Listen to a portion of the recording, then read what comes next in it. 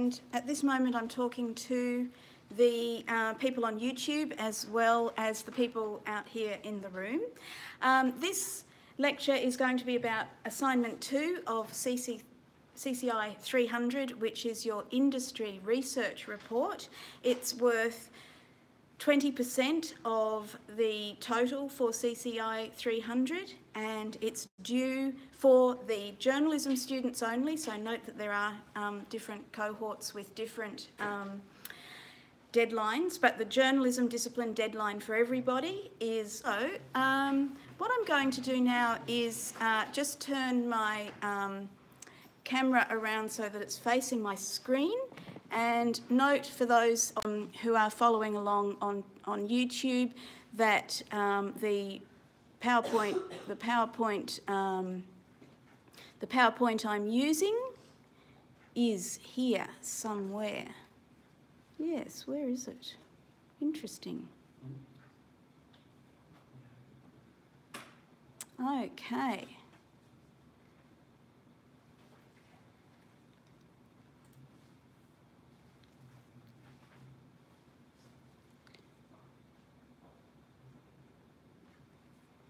I'm just looking for resources.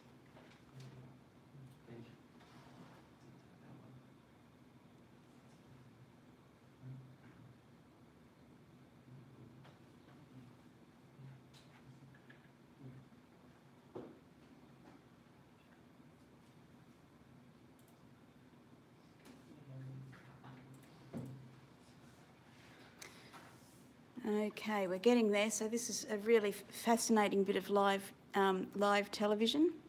While I find Week 4 Lecture Research Project Assignment 2. Okay, so the task for this assessment item, you're to complete an industry research report that situates your own professional knowledge and skills within the wider context of the practice of journalism today.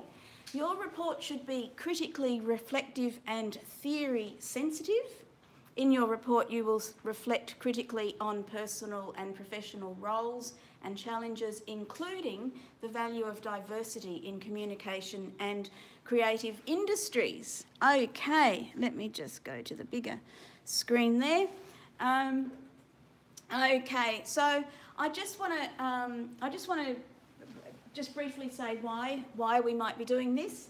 Journalism is a profession like medicine or music, and not only that, it has very lofty ideals, a little bit like medicine or something like that, the other professions, teaching. It positions itself as a crucial player in democracy itself, because if people are uninformed, they're likely to make poor decisions. So the better informed people are about things happening in society, the better that will be for being able to make democratic and good decisions. And journalists are also tasked with ensuring that information that goes out to people is correct, useful, fair, and also some other lofty ideals, which are things like holding truth to power, curbing abuse, noticing abuse when it occurs, and promoting social justice. So these are all kind of part of some of the things that journalism says when it's talking about itself, or what the profession says when it's talking about itself. Clearly, though, there are massive contradictions and problems in all that. So you might have these lofty ideals, but what happens to your lofty ideals when your editor says, can you run out and do a death knock, please? And do people know what the death knock is? No, never heard of this word, the death knock. Okay, so sadly, it's, there's someone's died in an interesting or instructive or dramatic way, and you might be the reporter that gets assigned the job of knocking on the door of the family of the person who's just died. I've managed to get this far in life without ever having had to do one myself, but I only just got out of one on one day when the editor was instructed by people further up the food chain to get me to do it, but my editor sort of fought back and said, she's just way too busy today, she can't do that. So we kind of, in a sense, colluded to not do this death knock, because both of us felt that it was ethically problematic in that particular case. But, you know, sometimes you don't have that much power. You're in a job and you want to keep the job. You might be new or whatever. So all of this isn't just in the abstract. All of these kind of issues and ideas about the profession actually do, you run into them almost immediately in the workforce. Balancing lofty ideals with the practical day-to-day reality of being in the industry. Okay, let us go to the next slide. Okay, so clearly for an assignment like this, when we even talk about journalism now, it's getting very blurry around the edges. When I first studied journalism, it was very clear what we were and what we were trying to do, and where things began and ended. And these days, obviously, it's completely up in the air, in a good way as well as possibly in bad ways. So what you need to do with this assignment is bite off a very specific bit of the industry and some particular problem or issue, and go deep, not wide or shallow. That's very important. Sort of great, big, wide, waffly statements will not really get you anywhere. It's about being very specific. Okay. All right. So this task. Sorry. Are you allowed to answer it now? Are you confident about your ability to find jobs? No. Okay, you should be. This group of people should be confident. It's people like you who are being employed. The people who are being made redundant are, sadly, people like me. Not that I've been made redundant, I'm doing what I'm doing out of choice, I'll hasten to add, but people who've been in the industry 20 or 30 years, and they're expensive, and they, you know, they've been there for a while, are being made redundant, and we are now employing cheaper, younger staff. Yay! So that's good for you guys. Yeah, and certainly if you're if you're prepared to go into regional areas, you can probably get a job at the drop of a hat. At the drop of a hat. If you're prepared to go somewhere different in the Australian continent, then you can get a job. Okay, so anyway, that's just one question that obviously leaps out at everybody at this point, because this report is about thinking reflectively about yourself and the industry. So I guess for most of you, the starting point for those reflections is indeed the question of whether you're going to get a job. Anyway, I've just thrown these questions up here, even things like how can you monetize a YouTube channel? Have any of you been thinking like along those lines? Yeah, that's right. That's right. I mean, so for a lot of people now, it's like, well, it might not be about getting a job in what we now call legacy journalism, but it might be becoming, you know, a freelance podcaster or YouTube vlogger, still working in journalism and doing some of those tasks, but in a different way. No, not at the moment, but but for some people it is. That's right. It is. So anything is possible at the moment, and if you position yourself in particular ways, then you might get there. But that would certainly be a fabulous research question. Could I make a living from freelance podcasting? You can actually make that your research question, talk about the context of the industry today, and go for it. So I'm just throwing some questions like that up on the board. So here's some more questions that kind of are bothering, probably bothering. You know, they're exercising the minds of people who've had careers or have careers in what we call legacy journalism, because things are absolutely being recast and reformed at this moment. So the 9 takeover of Fairfax is absolutely huge. It's just happening right now. Who owns the Western Advocate? Fairfax. Is the Western Advocate likely to survive with the 9 takeover? It's a big question. Yeah, I mean, you know, these are all real questions happening right now, you know. Okay, and a huge question exercising people's minds is the future of investigative journalism. I want everyone to be really honest, and when they came into and you knew you had to do a radio story and a TV story, who was thinking, I'm going to do the hardest story? And who was thinking, I'm going to find a story that I kind of know a little bit about already and I think I can do this and pull it off in the time? Yes, that's the practical kind of decisions that we make. And I would have made the same sort of decision, because you've got to be practical and instrumental about your life. You've got to get things done. So at the moment, is it easier to report on Coles reneging on their plastic bag ban, or is it easier to report on some kind of new scientific information that's come out about climate change or something like that? Obviously, way easier to report on the plastic bags and Coles. Because you're in a work day and you're doing it. So it's not about being, slack or anything. It's about what can be done being realistic in the day. So the problem is that, for example, investigative journalism is finding it harder and harder to find a spot. So that's where employers are saying, okay, you journalist, I'm giving you 3 weeks to get to the bottom of this. You don't have to do anything other than investigate this particularly important issue for 3 weeks. See what you come up with. Those sorts of jobs are now incredibly thin on the ground. And I want to say it's not necessarily at the Four Corners level either. Investigation might simply mean, is something true or not? Takes time and energy to find out if a tweet has any truth to it, or something you see has any truth. So investigation doesn't even need to be particularly high level to be actually requiring a lot of resources in terms of people's time and energy. Okay, so there's lots of questions about the future of journalism, and I'm sure you've heard a lot of them. I want to say there's some more questions. This one really interested me. Why was Belle Gibson not caught out as a fraud earlier? Do people remember Belle Gibson, or was that a little bit before your time? Belle Gibson was really interesting to me because I am a cancer survivor myself.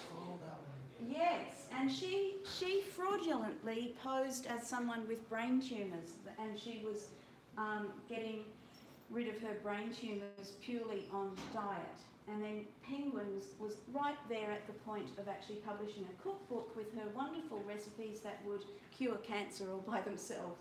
Absolute rot, like absolute rot, I have to say, and not necessarily from my point of view saying that she should be censored, but she should certainly have that should have been investigated, and nobody, including Penguin, investigated her quite outlandish claims that she had not just one brain tumour but kind of multiple tumours and all this sort of stuff, and that she was defeating them by diet alone. So was that a failure of journalism? That was a failure of something somewhere that she got to that point, and it took so long to expose her as a fraud.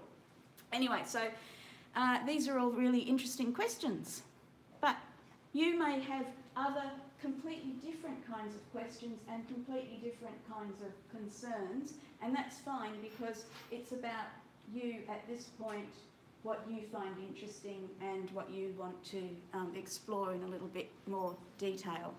So the questions are not set. You set the question and then you try to answer it. Okay, so be a finder-outer, don't waffle, and don't give me 3,000 words of opinion. That would be hideous. So what it is it's a research report, so it's about finding out things.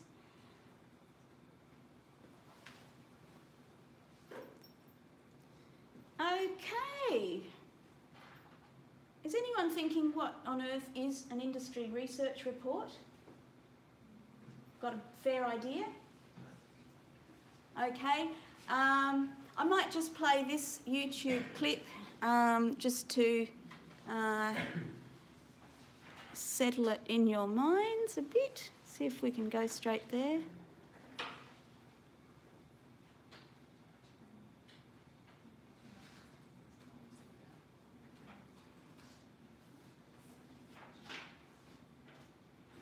Don't go away, YouTube people, it's just firing up.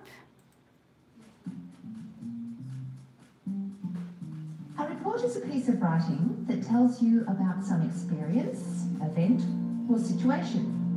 This could include just doing research on some topic, a practical experiment, some issue that has arisen in a company or organisation, or a system, or even a piece of equipment, maybe.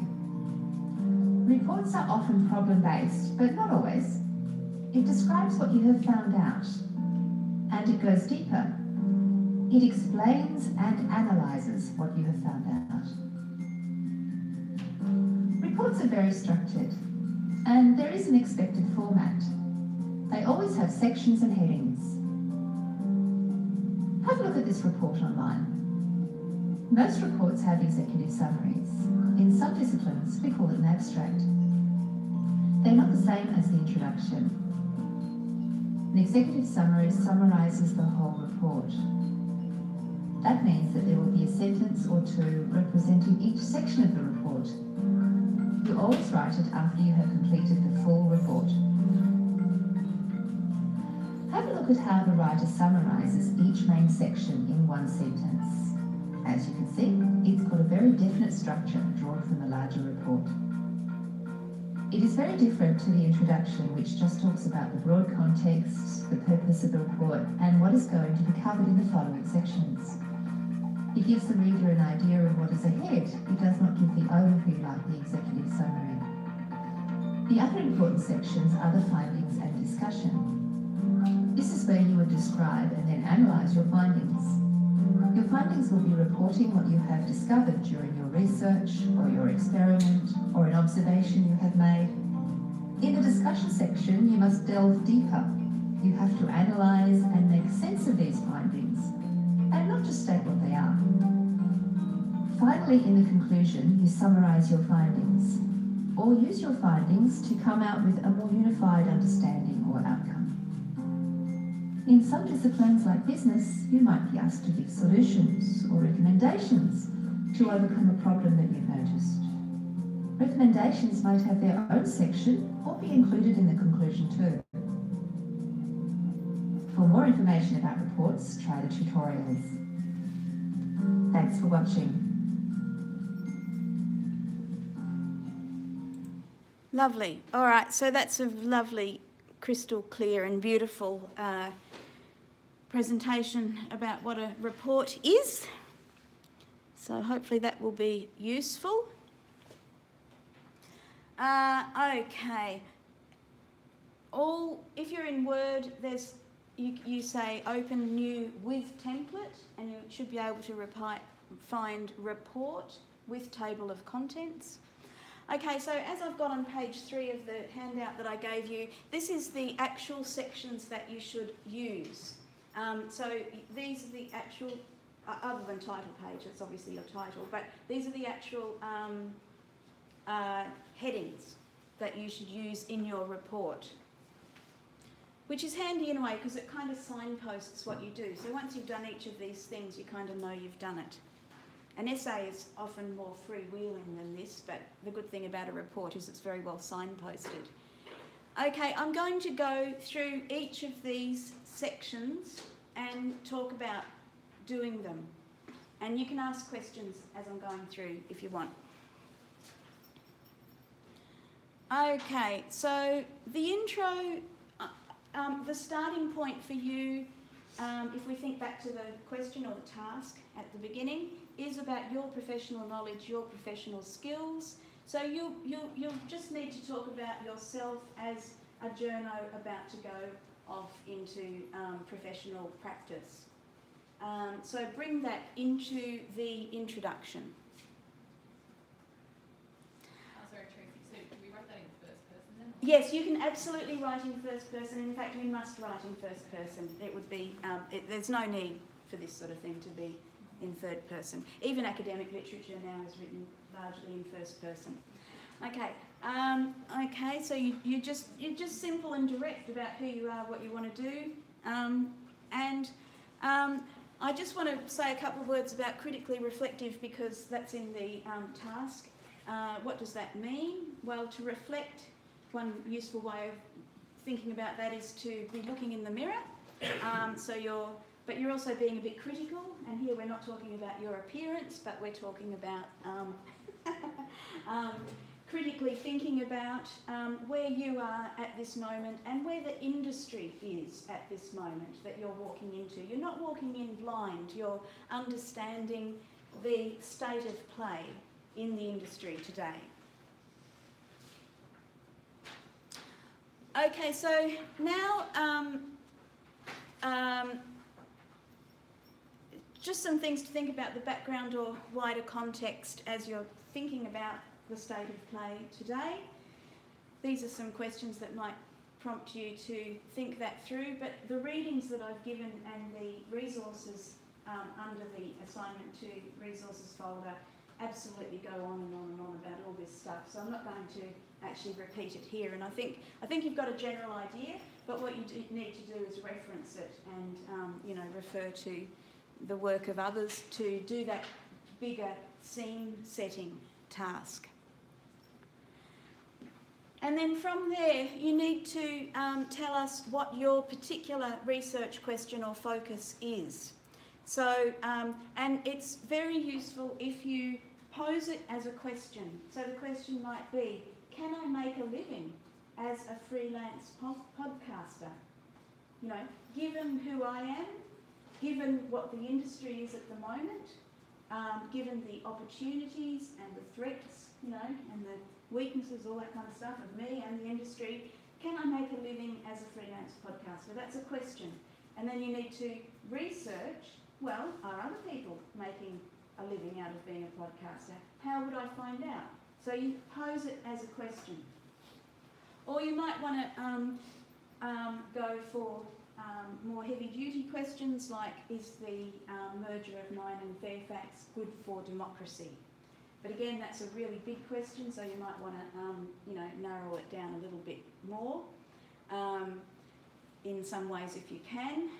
If you do want to tackle big ideas, just try to keep it concrete in terms of your experience and the industry that you're stepping into. So there's, yeah, so anyway, just think about that. Now, this is the bit that's probably just makes people go, oh, Christ almighty, what does that mean? You need to do a literature review and you need to be theory sensitive. Okay, so I just went a bit nuts with this. I won't go, because I got all interested in it myself and went on it at a bit too much length, but just to kind of go back over this quickly.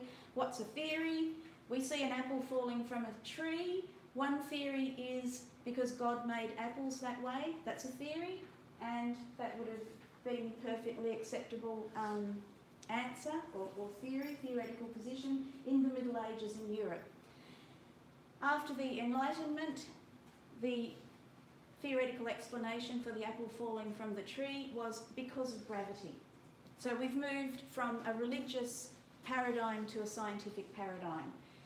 And I guess we're at a university, and our religious or spiritual views are, in this context, kind of private or off stage, because we are in the paradigm of scientific, evidence-based theory. Okay, so these are all theories: gravity, the earth is round, climate change, patriarchy. Another theory, man never walked on the moon, NASA faked it. So as you can see, theories are based on evidence, and you can argue them. Not everyone agrees that the evidence supports the theory of patriarchy. Not everyone agrees that the evidence supports the theory of climate change, although that's a very small number of people now. But they're all theories. And a theory is a good theory if it can be reasonably predictive. So if you have a theory that the earth is round, one way of, you might have had that theory but then the thing that would really clinch it is if you could set off sailing east and then arrive back where you started. You can then say that's some evidence to do with the fact that there was some evidence for my theory that the world is round. So in journalism, we actually get away with a much lower threshold of evidence than rigorous academic work, as I'm sure you're aware. You know, you'll often see things like the residents are up in arms because there's a telephone tower about to go in. It might only be 4 residents that have said anything about the telephone tower, but they're noisy, they're standing at the bottom of the telephone tower, they're a great bit of vision for TV, you know, so, you know, you get away with saying something like residents are up in arms. That wouldn't work on an academic level. People would be then saying, how many residents? There's 20,000 residents in that suburb.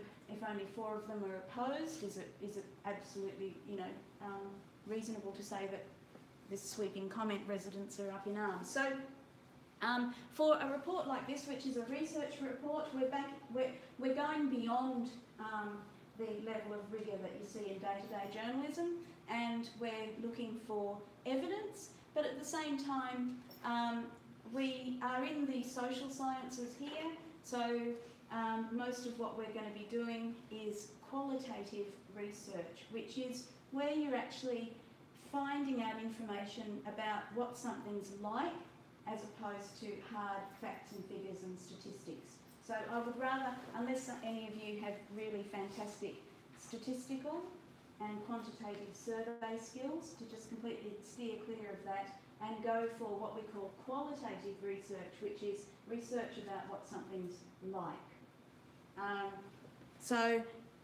The classic form of qualitative research is the research interview.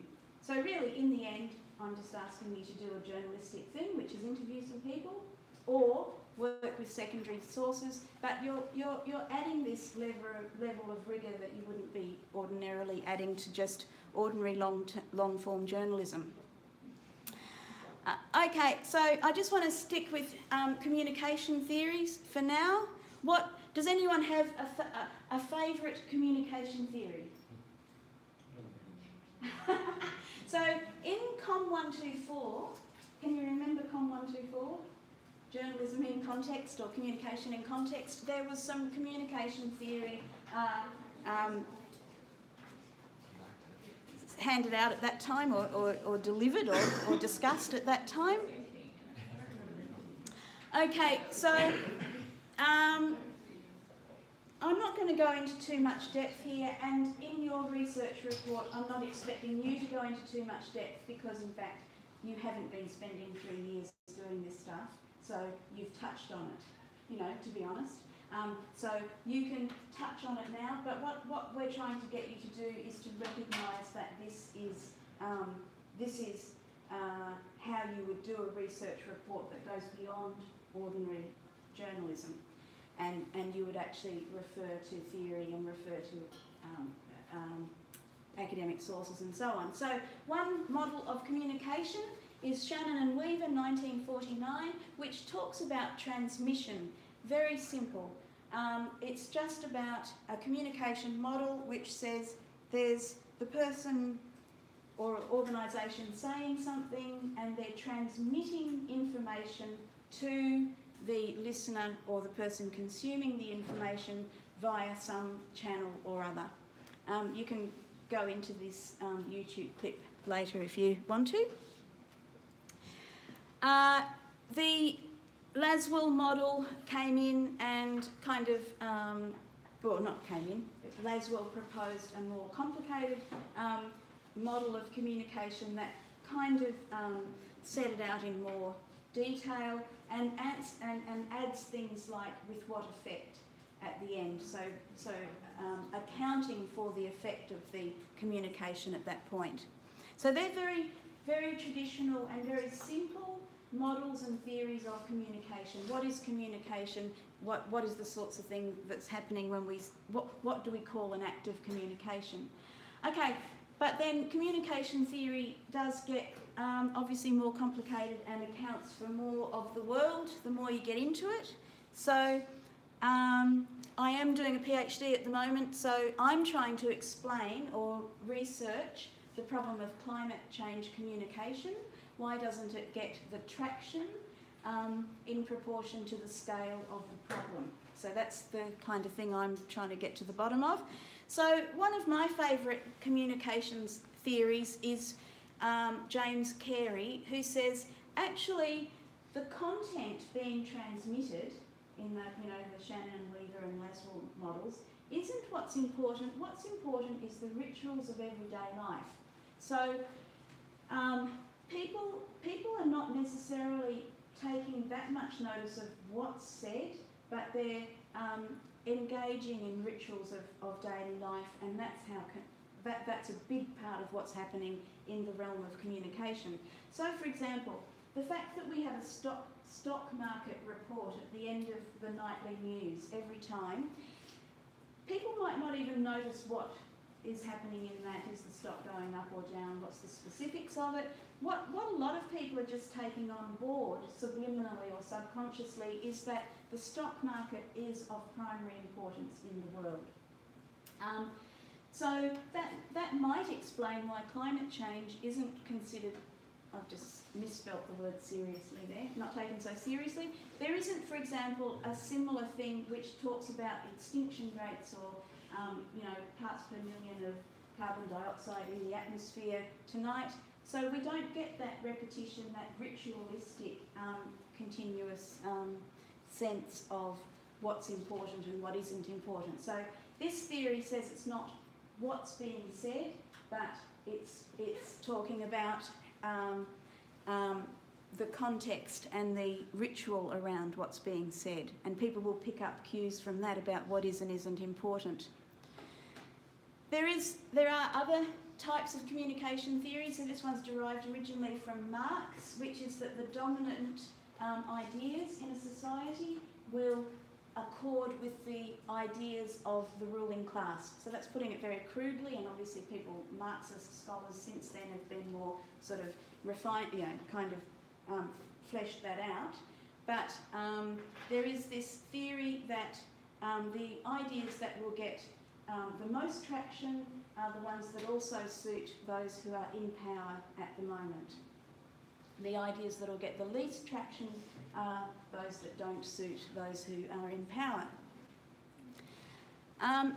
Another theory that's related to communication is this terror management theory. I might just skip this one because I'm going too detailed and I got too excited because I am doing a PhD, so don't worry about that.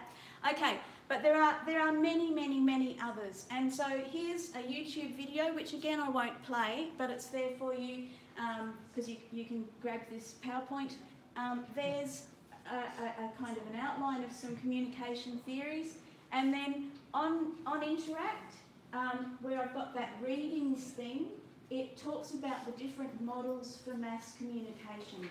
So you can actually pick your way through some of those readings, and as long as in that literature review section you refer to some of this theory and refer to some of the literature, that gets you out of that section of the report.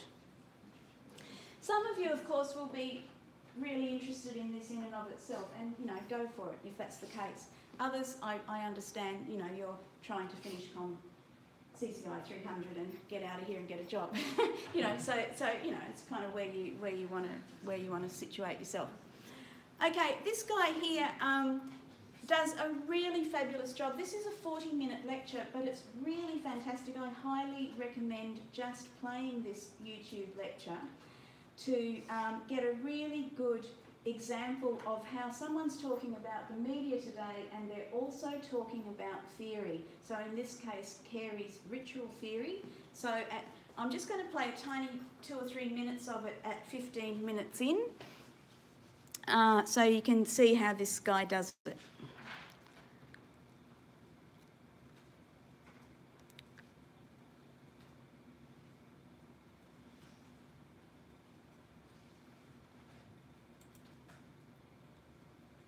by which those products were made and audiences were counted or imagined or assessed, to the kinds of interactions among bigger organizations. Okay, we'll come back and talk about some of that.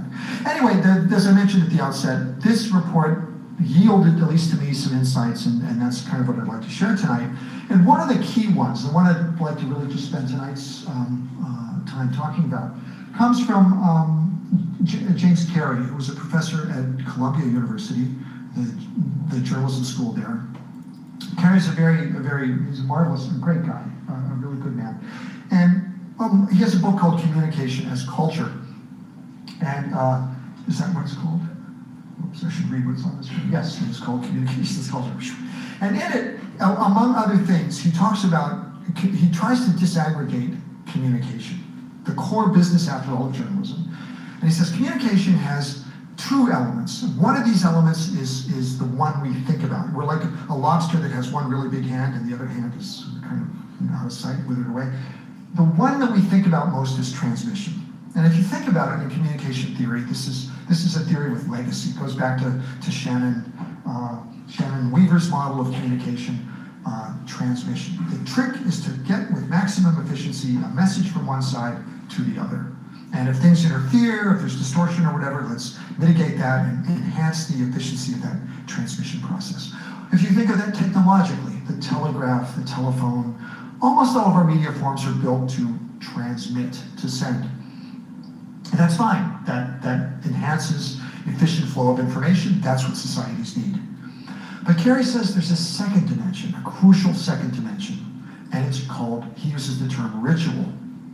Ritual is a term with religious connotations, and communication, he would say, is a term that has other connotations, like the calm in commonness, or communion, or community, this sense of being together. That communication for Carey is not just transmitting information, it's about reinforcing social bonds. It's about enforcing shared belief systems. It's about making sure we can talk with one another. Not just that we're informed, but that we are together in that information space. And for him, this,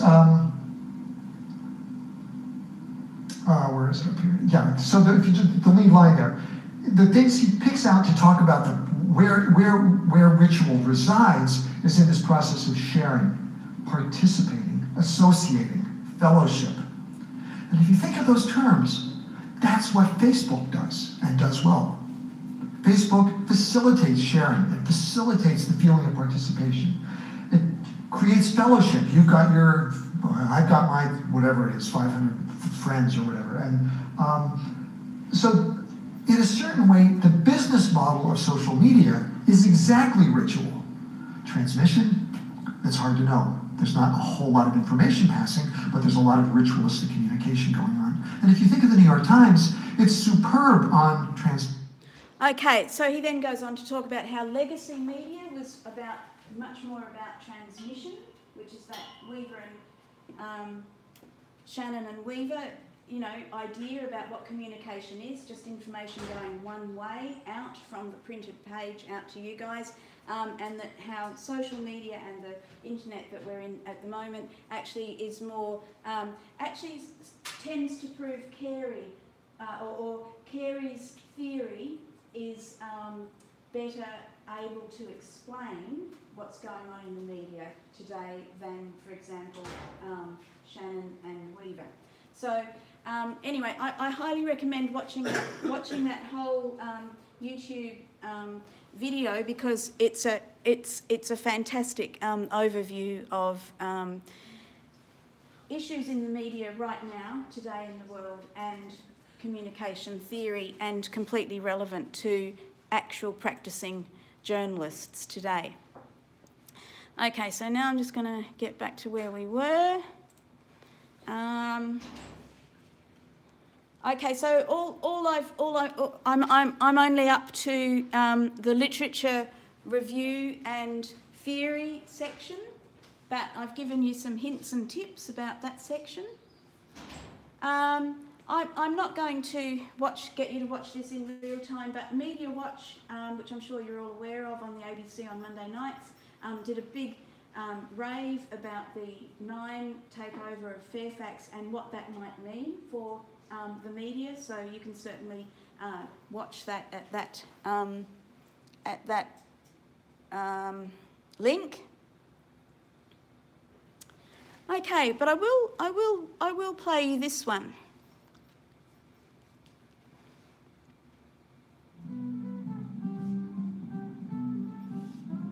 Hi Tube News viewers, I'm Joel Schustelzer. We're here with Tim Poole, a digital journalist who is reinventing the media world. Tim has covered conflict in Venezuela, Ukraine, Egypt, Brazil, and Turkey, and he was one of the first people to do a live news report by aerial drone. Tim, thanks for joining us. Thanks for having me. Now, the nature of reporting has changed considerably in the past few years. What do you think is the difference between 20th century journalism and what you're doing now? I think the one answer everyone always gives is that, back in the day, a reporter would go out, watch an event happen, and then write about it, or they would go out and find witnesses and ask them what happened and write about it. Today, we're all journalists. We're all the eyewitnesses. So now pretty much anybody can become a journalist. Yeah, that's the idea. It's like everyone is a citizen journalist. Or I should say, a citizen journalist is that person who's out walking their dog, minding their own business when a plane crashes and they film it. At any point, anyone today can become the most important journalist in the world. If you're in the right place at the right time and you have your phone, sending out one sentence could change the world. But if everybody can be a journalist, how do we know who to trust? How do we know that anybody who's trying to be a journalist is unbiased or has integrity? That's seriously one of the biggest challenges. I think, unfortunately, most people just look, in their Twitter profile, does it say I'm a reporter? Do they have a verified check mark? When I first started doing this, I reported from a court case in Chicago during these big NATO protests. And I was the first one out of the courtroom, and I said, boom, here's the facts. Bond was set at, X million dollars. And the response I got from everyone is, who is this guy? Can we get a source on this? And so here I am, I'm a journalist. I've been covering this stuff for, at that point, 2 years, or for a year and a half. And no one trusted me. One day, a blue check mark was added to my profile, and everyone believed everything I said. So then, what do you think is the role of media and media companies in sort of this new age of journalism? Right now, the key thing that these companies need to be doing, and what a lot of them are doing, is making news from noise. We're seeing all these different puzzle pieces drop off these photos, these tweets. Journalists have to sit there and find that narrative and figure out what happened. We can see all these pieces, they come together, and there's your story. But aside from that, one thing that's often neglected in this story about the future of media is that the average citizen is not going to investigate a corrupt multinational corporation or corrupt politicians. That's going to be a journalist with sources who digs deep and finds those stories. What is the hardest part about being a digital journalist in the field? The worst thing, it actually just happened to me recently when I was out in Ferguson, and this protest was happening, and it got really intense. A car drove through a bunch of protesters, and I had no cell coverage. So at that point, I couldn't do anything. People were sharing, the information through their different services. My service wasn't working, so I felt like I might as well not even been there. But in most of these events, if you're a journalist on the ground, if you don't have access to, the fire hose, to that data feed, to send that information out immediately, the information's going to get out before you. And if you're not connected, you might as well not be there. The other big challenge is monetization. How are these companies going to survive? Right. Because that whole model has completely changed now. Oh yeah. It's not just served by an ad in a newspaper and the stories on the side. Now there's whole industries covering this. I think no one disagrees with this, but that's why media companies are losing money on the decline. I guess the scary thing is we end up seeing a lot of advertorial content. A company says, hey, write about how awesome we are. And then you end up getting a bunch of publications that their advertisers are the people they cover. What other ways do you feel like journalism is going to keep changing in the next few years? I think live streaming is becoming a bigger and bigger piece of breaking news, and that's awesome. There's never been more interest in mobile live streaming, and that means when a breaking news event happens, like an explosion, a massive explosion in China, or there might be a shooting, instead of crossing our fingers and saying, I want to know what's going on, where's the news, you're going to have a window into that moment. So I would like everybody to download some live streaming app, just because you never know when you might become the most important journalist in the world. So basically, everybody download live streaming apps and become a citizen journalist yourself. Tim, thanks so much for joining us. Make sure to check out his YouTube channel and the video he did for us about Russia. Last year, Russia's economy grew barely 0.5%. compared to 4.5% in 2010. Russia is also majorly unhappy with the buildup of NATO forces throughout Eastern Europe following the collapse of the Soviet Union. They see the increase in military bases and personnel as a method of keeping Russia subjugated. Thanks for watching TestTube News. Make sure to like and subscribe for new videos every week. Beautiful. All right. So there's people going alone. They're not actually employed by anyone. They're just doing it. Okay. Once you've done your literature review and set the scene in terms of the background, using some credible sources and preferably academic sources, which you can find in the folder on Interact, you need to decide on a research methodology. Now, there's a million different ways to do research in the social sciences, so let's not even worry about that right now. Feel free to go off on your own journey to discover that. But these are three that I thought would work well for you, and you could choose one of these or maybe a combo of these. So your methodology might be to put together a case study from secondary sources. So see that guy we were just talking about, Tim Cook? You could actually find out by looking on the internet and looking at his blog and what's going on, you know, secondary sources, you're not actually talking to him personally. You could maybe do a profile on him and plus, you know, some other info. Put together quite a good case study on here's somebody not employed by the mainstream media, but, you know, they're doing this thing on their own. That's the kind of direction I want to go into ultimately, or that I have one set of thoughts about, you know, maybe I'll do that. Another way of doing it through secondary sources might be through critical analysis. So you might, for example, look at a whole range of tweets. So you might say, okay, I'm going to watch Twitter for 2 weeks, you know, on this particular topic.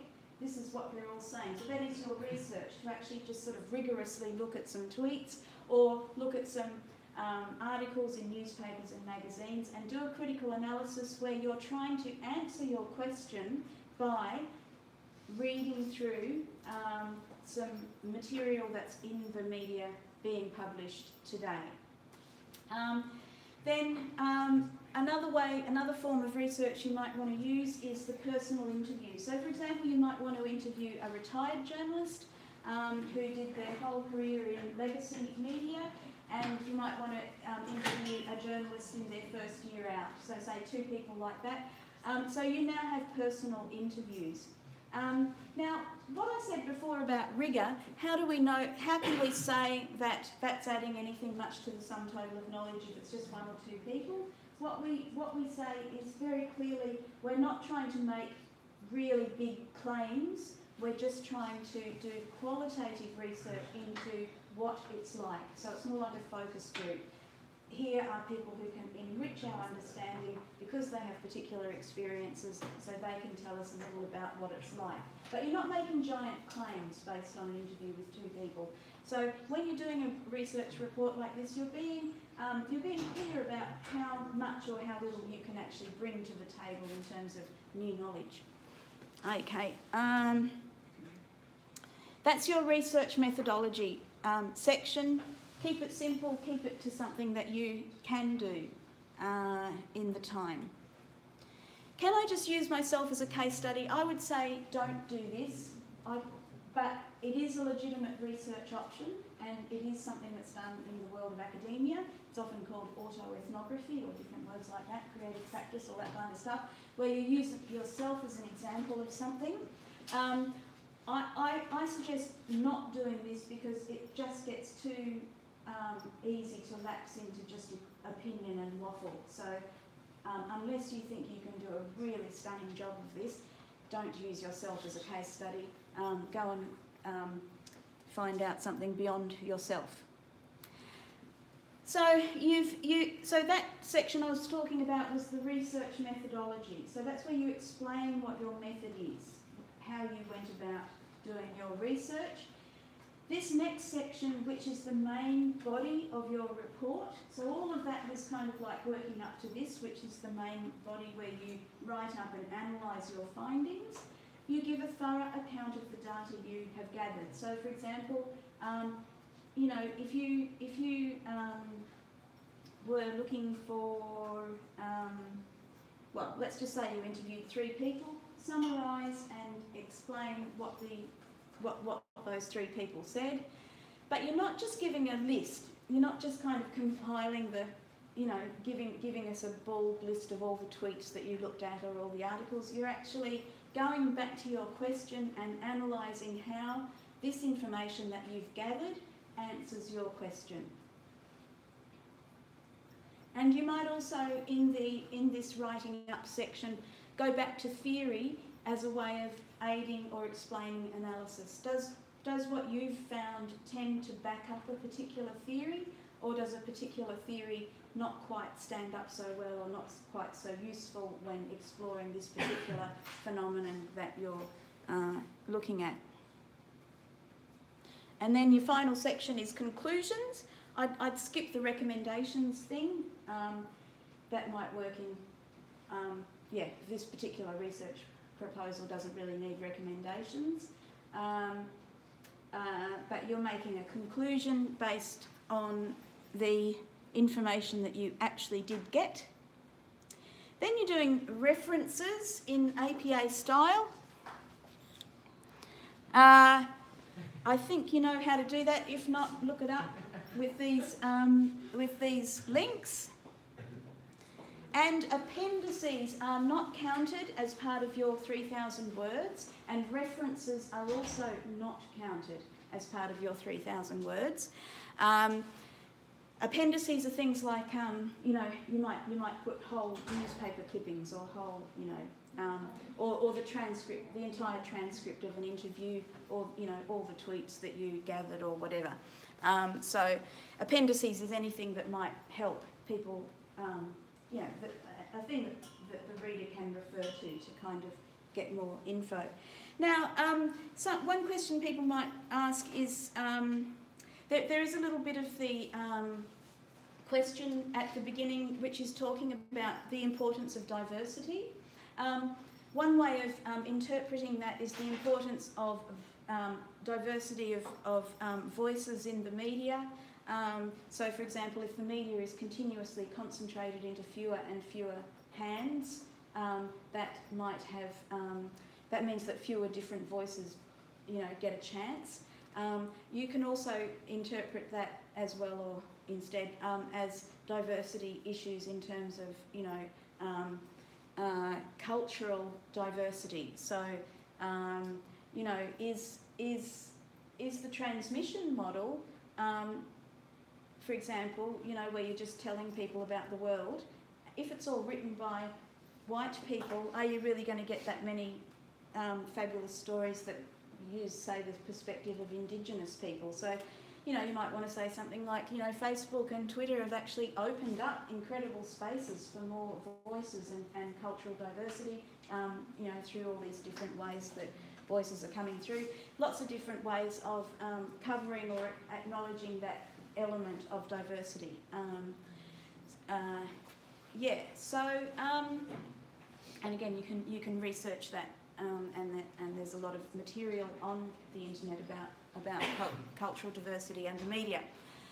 Okay, so that's the end. So that's been a 54-minute lecture. I'm going to go off live stream now. Hang on, I'm just going to turn this around. Thank you very much to YouTube land for watching this lecture. Congratulations for getting this far, and good luck with your assignment. Okay, bye.